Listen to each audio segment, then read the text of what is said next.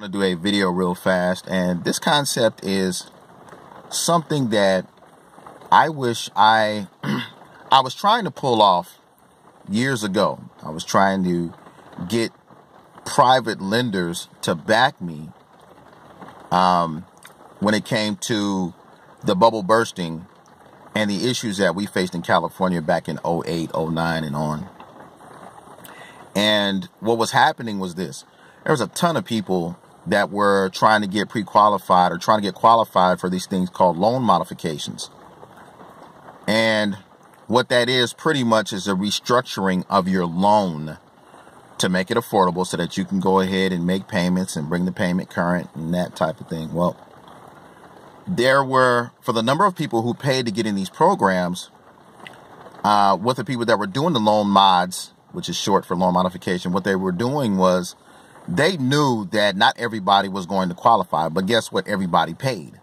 Everybody paid typically a fee up front in order to get modified, okay? There's a lot of people who made a lot of money doing that, but there was a hole that was missing, and that issue was the concept that I want to talk about today. You had a lot of people losing equity in their properties. Their loans were upside down. Properties pretty much, the values were turning to crap. And so you really couldn't do anything with a lot of those deals. However, once the dust settled, and now it being 2017 and beyond, getting ready to head into 2018, I want to talk to you about a concept. Many of you you're investors, and some of you are not even investors. Some of you are just got a lot of money to invest, whether that's be retirement income, money that you have in the bank, money that you've inherited, just lots of money that is out there. And oftentimes people are not making the returns that they could be making. So I'm going to encourage many of you to become a foreclosure investor. This is what I mean by that. Let's say, for instance, you have someone who has a lot of equity within their property, and they've just fallen on hard times. Job loss, they got sick, whatever the case may be. And they've fallen 2 months behind on payment, but they got a ton of equity in the property. So let me give you some numbers. Let's say, for instance, they got a $30,000 loan on a property that's worth $300,000. I know it's crazy, but it happens every day all over the country. There's a ton of people in this situation too. And they can't refi because they lost their job, even though they have a lot of equity. There are lenders that will take them, but these lenders lots of times can be loan sharks, that type of thing. Even though they have a ton of equity, they're just not able to go ahead and pull off the deal. And so I want to encourage many of you that just have money laying around and to look at real estate from a different perspective. And that is really from a private lending perspective. In other words, let's take that scenario. And so they're 2.5 months behind, probably about to foreclose. And so how would you help somebody in that situation? Well, you, number one, give them, obviously you would go ahead and negotiate with the bank. Go ahead and pay that loan current. Get the property current. Preferably what you want to do is put yourself in first position. You want to have property with little or no mortgage. Properties that have a ton of equity. Okay? Just in case they default. Because if they default and you're in first position and you're the lender, you're the primary lender on that property, you get to foreclose on that property, that's really not a problem.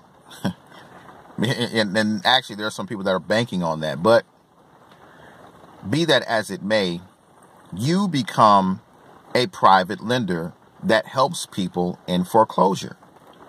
So let's say, for instance, take that scenario. They're behind, let's hypothetically say, let's just say $5,000 in fees and penalties and all this other stuff. And so what you do is you structure a note. You bring the loan current. You put yourself as owner of that property because you have a note that, in other words, you put a lien against that property. And until that property is paid in full, until that particular lien is paid in full, you still have an interest in that property. So let's say, for instance, that note, you go ahead, you pay $5,000, but you don't want the whole $5,000 back because they're going to pay you monthly like they're going to pay that mortgage. Hopefully they pay that mortgage, right? And so you can structure that deal, that $5,000 deal. Let's say, for instance, you take $500 down. Let's say you take $300 down. And you take, I don't know, $300 a month for, I don't know, 3 years, 4 years. Look at the return on investment on something like that. What type of returns are you getting with your 401k?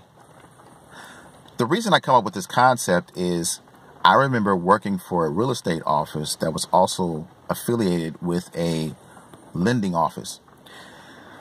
There were a lot of people who made a lot of money during the whole subprime fiasco. And what happened was, as opposed to putting their money in the bank or a 401k or some type of stock or whatever it was, they became private lenders. They would lend their money because they were making 30, 40, 50 grand a month, 20 grand a month, 25,000, whatever it was.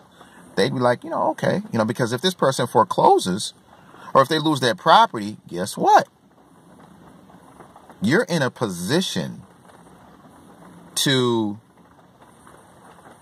get that property from, now, obviously, your objective is not to go ahead and steal the property. Your objective is to go ahead and make a nice return on $5,000, right?